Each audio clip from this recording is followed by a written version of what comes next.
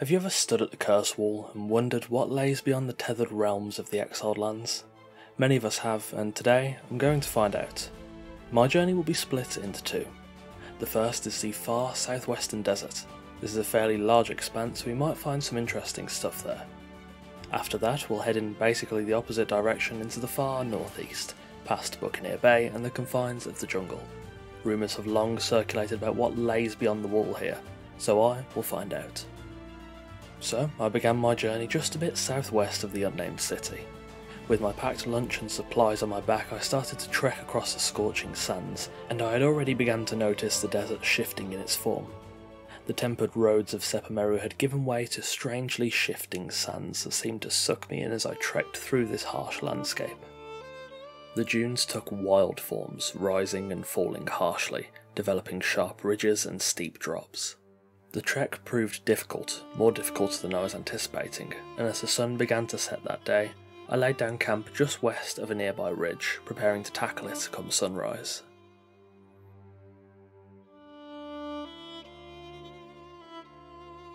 As the sun rose over these strange sands, I donned my climbing boots and began to tackle the ridge. However, as I reached the bottom of the incline, my bracelet glowed, warning me of the curse wall looming ahead.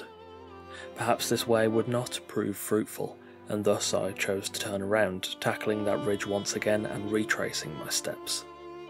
Over the coming days, I struggled with the shifting sands beneath my feet. The dunes were almost insurmountable in areas until, eventually, deep in the southwest, they appeared to slowly thin out, giving way to what seemed to be a clearing forming ahead in the distance. On my flank I saw the monolithic statues of the giant kings rising once more from the sand, and bearing left away from what I thought could be another cursed wall, I happened upon the clearing itself. Herein lay some very strange artefacts that I was almost certain I had seen before. Emaciated, mummified corpses suspended on spikes, and at the centre of the clearing an empty cross. I felt like I had been here before, as if my journey into this place was somehow created here. More crosses loomed in the sands far beyond, which once more began to rise and fall with increasing violence. Crossing those arduous dunes, I eventually reached a small plateau, which I imagined would give way to a great slope below. It was upon my final steps towards the ridge that I realised this area was never really meant to be traversed by man. The earth had simply fallen away in front of me, and as I peered cautiously over the ridge, I began to think of the weary journey back. At that moment it was as if a gust of wind had taken me, and I flew forwards into the void. Everything faded in front of me, until I found myself flying atop a vast ocean that I had seen somewhere before. The water was all-encompassing, with only the volcano looming in the distance. Eventually, through the fog, I laid my gaze upon an island standing sentinel with its unmistakable Lemurian architecture. As I ducked my head beneath the water, more grand Lemurian relics sat untouched by man. By some dark magic, I had somehow found myself within Zelhar's sunken city. I fell deep below the waves and attempted to escape, desperately clinging to my last gasps of breath. Somewhere in the ruins, I knew that Dagon's Deep Ones worked away quietly, and I had no desire to see them again. Swim as I may, it seemed that almost invisible barriers stopped me at every turn, until I managed to squeeze through. Surfacing in that vast ocean once more, the volcano sat ominously over the horizon. I swam for hours, beyond the breaking point of my muscles, desperately praying to return to the arid desert that had led me here. With that I closed my eyes, and awoke within Sepameru.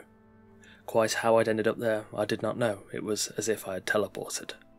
I opened my eyes to see Conan stood above me once more, and whilst I tried to explain, a nudge with his boot showcased his disapproval of my water-soaked slumber.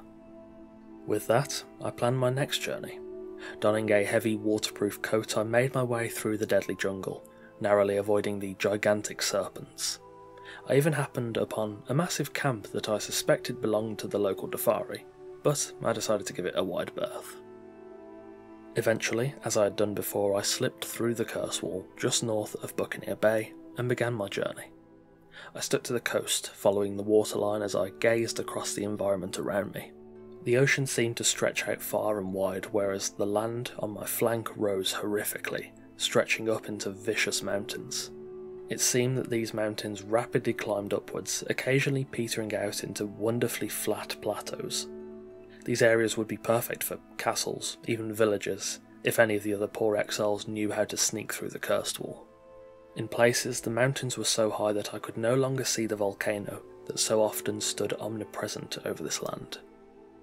As I followed the coast, I decided to try to dip my head into the water, wondering if I'd happen to see that sunken Lemurian city once more.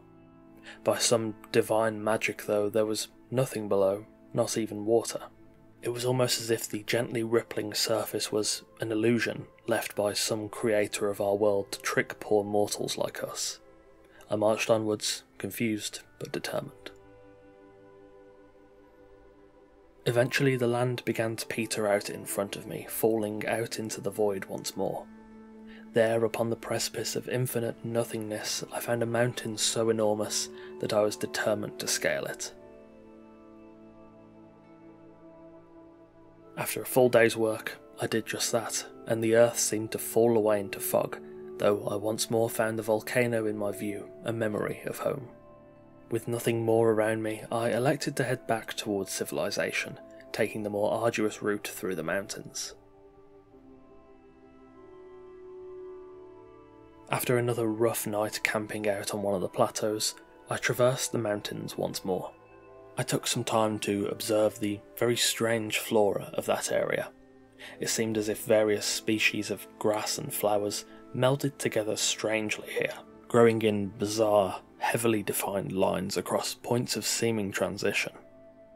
I also noted some strange climate anomalies, with patches of grass merging into segments of sand, leading up towards the frozen mountains surrounding the volcano. Those strange microbiomes eluded all explanation, and not desiring to end up scaling those frozen cliffs, I decided to take a quick venture north before heading home, hoping to merge back onto the shore eventually.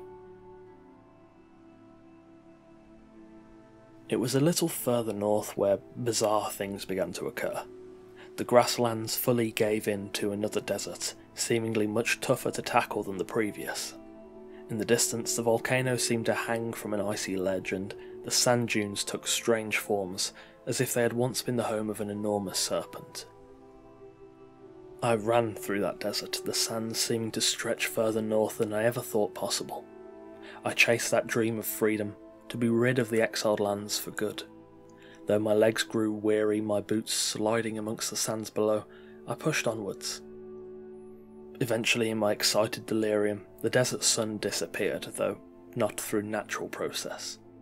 The sky was blackened quickly, and in front of me a skeletal view of a cavern that I recognised instantly. Through the gaps in the stone I could see the vile core of the Well of Skelos, leeching the power of Set throughout the enormous cave inside.